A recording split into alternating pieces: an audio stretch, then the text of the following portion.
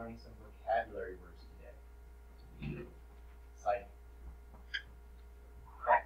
The phrase that I would like you to write is this. Okay? Y varies directly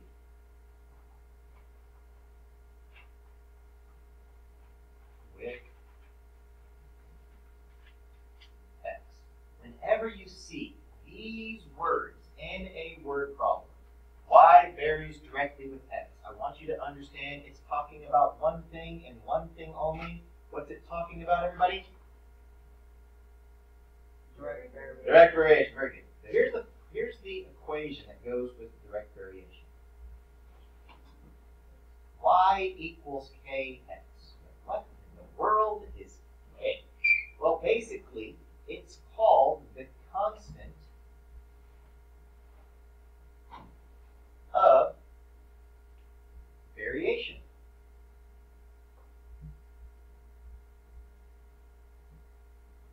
Now, there's another alias that this constant of variation goes by. That K value is basically what's called the slope of the line. Okay? But what do they call it? They call it the constant of variation. And they do this specifically because all of these lines will pass through one number. It always passes through something. Let's see what it always passes through. Let's look at our problem. Okay, look at problem number 1, problem number 2, problem number 3. What did it go through? 0, 0, 0. And what? Yes, that's right. So what does it always pass through? It always passes through the origin. That's right. So put origin and put 0, 0. So what is the first point you're always going to plot on direct variation? 0, 0. Where should you always start on direct variation? At the origin. You start at the beginning. What's another word for the beginning? The origin. Okay? So right now, if we look at this, what is the K value? It's the constant of variation, but what does that basically mean? It's the constant rate of change, also known as the slope. So it's really, there's not much difference. This is easier than slope-intercept form.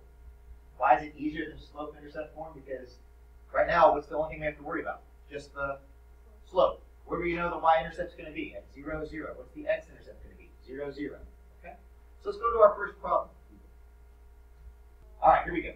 On these questions, name the constant of variation for each equation, then determine the slope of the line that passes through each pair of points. What did I tell you the constant of variation is already means? It's always equals to the what? The slope. That's kind of a ridiculous question, but we're going to answer it anyways. Huh. Wow, they really gave us a lot, didn't they? Oops. Everybody see that number right there? What is our K value in that equation? 1/3. What's our slope equal to? That's it. 1/3. They mean the same thing. I'm not trying to trick you. I'm not trying to make things confusing. I want you to understand it means the same thing. Here's what I want you to do on your paper. I want you to shade up 1 and shade over how many? 3. So I want you to go up 1 and shade over 3. That's it. Right now, show me that you know how to go up 1 and over 3. Remember, the slope is the change in the y over the change in the x. And what is our slope? 1/3. What does a 1/3 slope look like? It looks like this. How do we read slope? We read it from the left to the right. That's it. And it's a positive slope, so do that. All right, we go. Moving on to number 2. All right? All right, who here would feel comfortable telling me what the K value is in this? Oh, Christian. -2 is right. Right there. Look, it's right there too. Look, it says what? Y is equal to -2x. I'm sorry for blocking confusing. All right. So what does that tell us about our slope, Devani? What is our slope? Yeah, -2, because the K value is the constant of variation, which is the slope. Now, the last thing I want you to do is this time, if my slope is a -2 basically over 1, which means I need to go down 2 units and over 1 to the right. So from the origin, here I'll plot it in green so you can see a little easier. from the origin right there. What do I want you to do? I want you to go down 2 and over 1. And then I want you to shade that in. I want you to shade it down 2 over 1. And that represents the steepness, the constant rate of change, the slope of that line.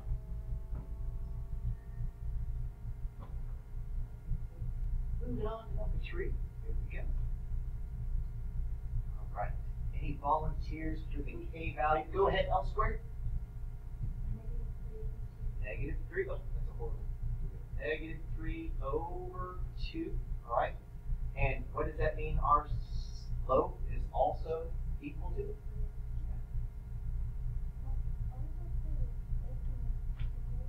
Just put K equals. Now, what are we used to seeing for slope? What letter are we used to seeing? We're used to seeing what? The letter M. Y equals, you guys are used to this, right? You're used to what? Y equals mx plus b. But in the constant of variation, what's the b value always equal to? 0. It's always equal to 0. So now, all we've done is, what have we replaced m with? We've just replaced it with the letter K. All right, that's it. All right, so we're going to go down 3, we're going to go over to the right 2. So from right here, we're going to put a point right here. Where do we start? At 0, 0. We're going to go down 3 units and over 2 units. Put another point, and then we're going to shade it in. Down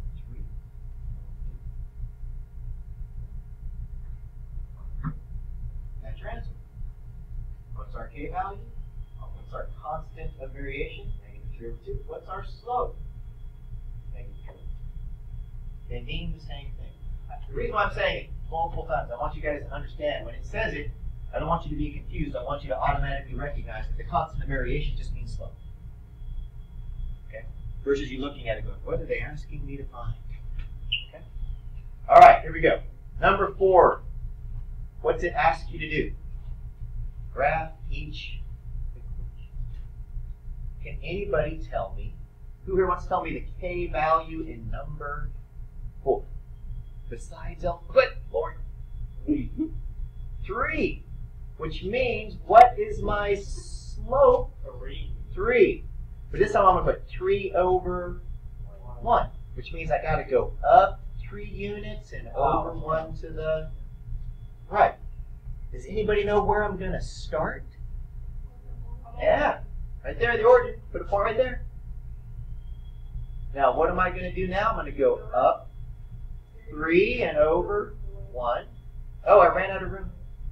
Can I go down 3? Sure, but what do I have to do? I got to go over 1 to the left to follow the pattern. It has to be what? Up 3 over 1. Up 3 over 1. And connect the line. Sorry, connect the dots. Make the line. Like that. After you do that, the last thing I want you to do is do what? Shade in the triangle, going up 3 and over 1. See how steep that line is? It's much steeper. Much steeper.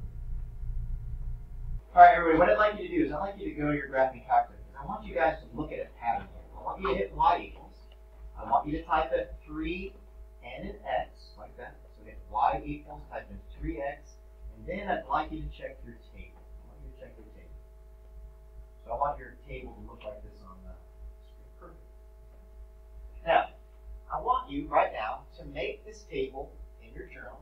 So in your journal right now, I want you guys to write y equals 3x. If you made y equals 3x, and this is the table. You don't have to make it that long. Just start right here, and that should be enough. Just make that table of numbers right there. Okay? 1 to 5, and then go up by 3. Okay? Yeah, in your journal. All right. So here's what I want you guys to see. So this is what your journal should look like. You say y equals 3x. And then what did you make? You made a table.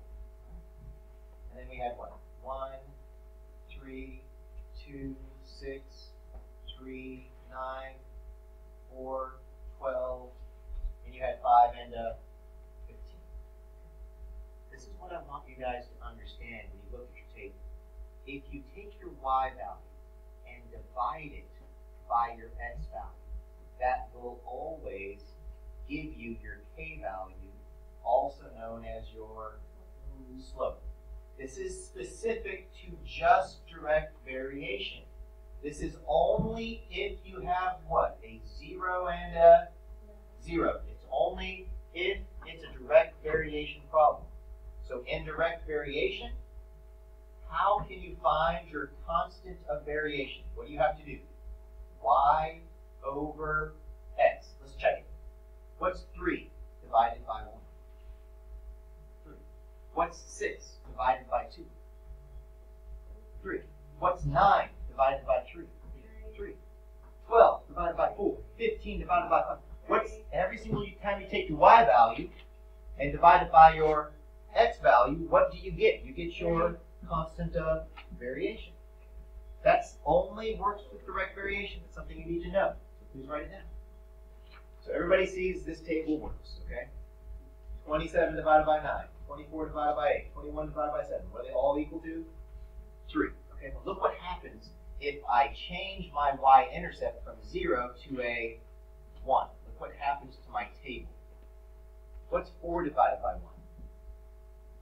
4. That doesn't work, does it? What's 7 divided by 2? 3.5. That doesn't work. 10 divided by 3. 3.3333333 repeated. Okay? So, notice, this way, what would you have to do? You'd have to find the change in y over the change in x. What's the gap? 3. What's the gap here? 1. So what's the slope? 3 over 1. So we can't do the y divided by the x. You can only do it with what? With direct variation when your y-intercept is where? At 0, 0. Now I'll hit, I'm going to take my grid line, put them on. Makes it a lot easier to see. There we go. So it only works at 0, 0. All right. So what I'd like you to do right now, I'd like you guys to go ahead and I want you to do 5 and 6 on your own. We're going to check in just a short minute. Oh. All right, if I'm going to graph this, where does everybody start at right here on this problem? The origin. That's right, we're going to start here at the origin. And from the origin, what does a negative 3 over 4 slope tell us to do? Down 3 and over 4 to the right. So we're going to go down 3 over 4. 1, 2, 3. These are the space. Remember, distance is the space between 2 points. We don't count the point as a space. We count the spaces. 1, 2, 3 over 1, 2, 3, 4. Now we can also go up over 4 and up 3. And then use connected. Connect the dots. Just like you do an IHOP. Well, at least I used to when I was a kid. They had IHOP. Little did I know it was going to help me as a math teacher one day. Connecting all those dots. Does everybody see the slope? Down 3 and over 4. Why is it negative? Because from left and right, what happens? It's going what? Down from left to right. Okay? All right. And here's the last one. Where are we starting once again? The origin. All right. And from that point right there, what does that tell me to do? It tells me to go up 2 and over. Up 2 over 5. Right. And since I don't have any room over here, I just have to trust my line. Just go right. No. Is that right? No. Is that right? No. How about right there? All right. Here we go. And you're like, well, you made it too long. Just remove it. Here we go. Now, what do I want you to shade in? I want you to shade in this part. Up 2 over 5. That's what I want you to shade in. I want you to see that step, that constant rate of change, that constant of variation. Okay? Now, what is our k value right here? What would be our k value? 2 over 5.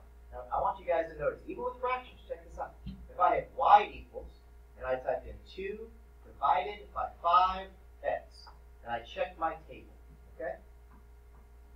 Every single one of these answers will get you 2 divided by 5. You know what decimal goes with 2 divided by 5? 4 tenths. in your calculator right now, take 2.8 divided by 7. In your calculator, go ahead. 2.8 divided by 7. How much you get? 2.8 divided by 7. And once again, what do you get? 0.4. Every single time you take your y value, divide it by your x value, you get your constant variation. Okay? So, this is the next thing I want you guys to write down. Go back here.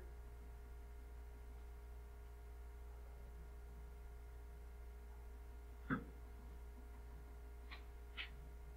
want you guys to know how to use proportions. All right. I want you guys to write this down. This is how you solve it when it gives you what the y value and the x value are. Okay? So I want you guys to write down y1 over x1 equals y2 over x2. And then what we're going to do right now is we're going to do problem number 7. We're going to do problem number 7 together. We're going to do it in our journals. I want to write it down. It says this. It says if y equals negative 8 when x equals negative 2, find x when y equals 32. So here's what I want you guys to do. I want you guys to label it. If y1 equals negative 8 when x1 equals negative 2, find x2 when y2 is 32. So write that down and then we'll solve. All right, so now that I have this information, we're going to set this up, okay? We're going to set up y1 over x1 and set it equal to y2 over x2. So what is my y1 value? So we'll put negative 8 right here. And what is my x1 value? Negative 2. Okay. And it says find what? Find my x2 value when my y2 is 32. So if you guys, this is how you set it up. So I want you guys to set it up and then see if you have any questions about why I put the numbers where I put them. Okay, so set it up. Okay. I took my negative 8, and where did I put it? I put it in my y1 right there. I took my negative 2 and plugged it in for my. Now, what does this look like to everybody? Starts with a P. Hit it on. A what? Proportion, that's right. This is a proportion. Okay. Are there any proportion problems on the TSI test? Okay. Yeah. Okay. So proportion. What do you guys think proportion? You guys remember how to solve proportions from like last year?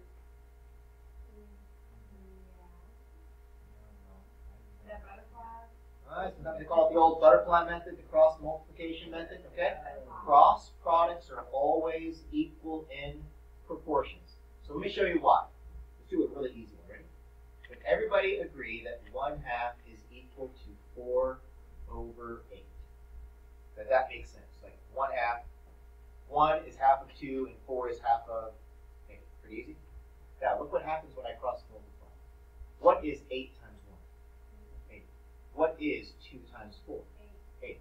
So cross products and proportions are always going to be equal to each other every single time. That's why you're allowed to solve them that way. Okay. So right now, what is negative 8 times x2? That just becomes negative 8x. Now, you don't have to put the 2 there if you don't want to. You could. Okay. And what's that equal to? 32 times negative 2, which is negative 64. So what do we have to do to solve for our x2 value? We're going to have to divide both sides by, what do you think? Negative 8. All right. So what is our x2 value? Positive 8. Okay. Let's see if this works now. Okay. Let's see if this works. What did I always tell you you were allowed to do to find your constant of variation? Just take your y value and divide it by your x value, and that gives you your k value.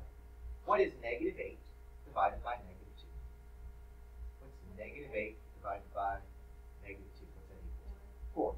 What is 32 divided by 8 Negative 8 divided by negative 2 is 4. 32 divided by 8 is also equal to 4. Could anybody tell me what equation goes with this problem? We'll put y equals empty space x. Does anybody know what my a value happens to be in this particular case besides t-ation? Elsewhere? 4 is right! By the way, say it loudly. 4. There you go. All right. Christian, is that what you're going to say? Good job. You like to think, no, I'm going to say it wasn't 4, Mr. Just joking. I knew you were going to say it. All right, so what's my equation for this? Y equals 4x. What was my answer in this particular case? What was my x2 value equal to? 4. No, well, my x2 value was equal to 8. My constant of variation was equal to 4. Do I only do one problem or do more than one problem? More. Okay, so no. Here we go. Let's check it out. Okay, let's look at problem number 8, right here. Problem number 8 will show you how easy this is, okay? You have the long process in your journal. Now we're just going to do it really quick, really simple, really easy, okay?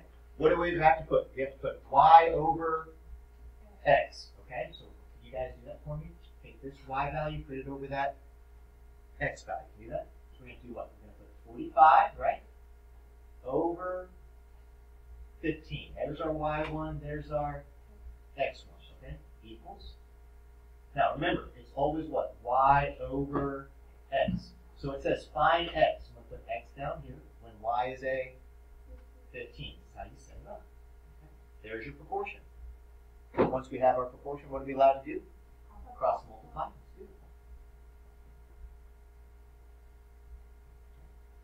So when we cross multiply, we're multiplying 45 times x equals 225. Whoa, whoa, whoa. How do I get 225? What's 15 times 15? 225. There we go. And then what are we going to divide both sides by? Divide by 45, divide by 45. X equals 5. That's what x would be. Now that's the answer to this particular problem. But if I said, hey, what's y equals k times x? If I said, what's that? Does anybody know what I could do to find my k value that would go right in? I can look at a table, right?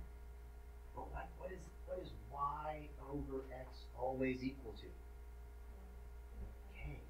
What's 45 divided by 15? 45 divided by 15 equals 3. Check this out. What do we find our x value to equal right there? We find it equal to a what? What's 15 divided by 5 also equal to? That means my equation would be y equals 3x. It didn't ask us for the equation this time.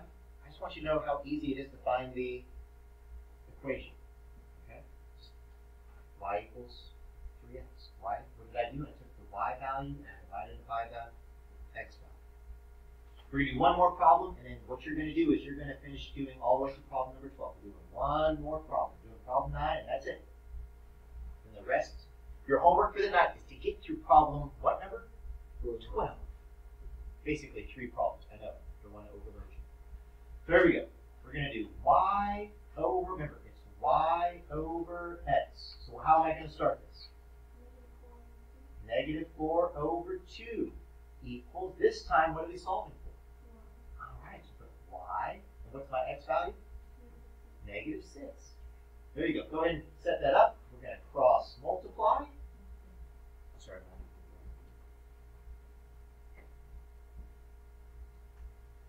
All right, so when I cross multiply, what is 2 times y? 2y. Very good. What is negative 4 times negative 6? Ooh, a negative times a negative is a positive, so it makes a positive 24. Then we divide both sides by 2, and y equals 12. Now, if I said, what's your constant of variation? What could I do to find my constant variation? Just take negative 4 and divide it by what? 2. So my constant of variation would be negative 2. So my equation would be y equals negative 2x. That's what you do. If this is confusing, watch the video. You can mute me and just watch the math. All right? That's the best way to shut Mr. Demuth up. Just watch the video, put me on mute. All right? Hopefully you guys have a better understanding of direct variation.